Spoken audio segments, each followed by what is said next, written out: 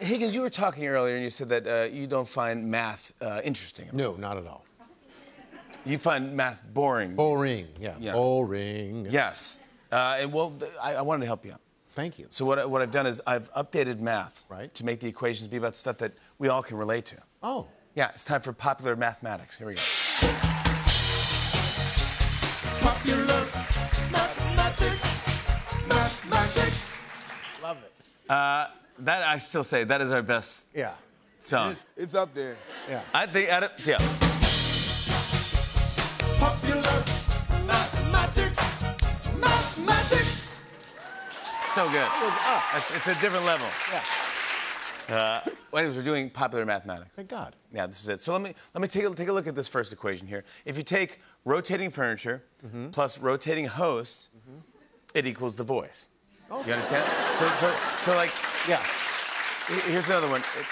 Adam Scott plus Adam Driver Right. plus Adam Sandler plus Adam Lambert plus Adam Devine plus having dinner at Olive Garden equals the Addams Family. Oh.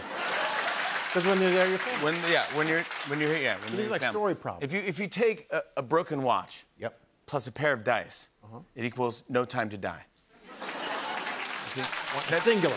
Here's another one here. An avocado plus cutting it in half plus 20 minutes equals a rotten avocado. That's all it takes. If you take Netflix plus Hulu plus Disney Plus plus HBO Max plus Amazon Prime Video, it equals, isn't this just cable? 90s are back. Hey, man. Here's another one. Abercrombie and Fitch minus light bulbs equals Hollister. I need a shirt. I can't see. If you take logs divided by the movie Carrie, it equals Carrie Underwood. It's just make it math exciting for you. Yeah, because I love it. Yeah, here's another one. A football plus someone who owns multiple houses, it equals Patrick Mahomes.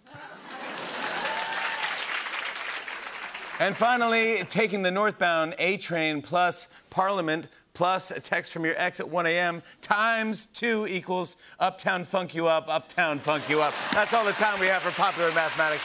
Hey, hey.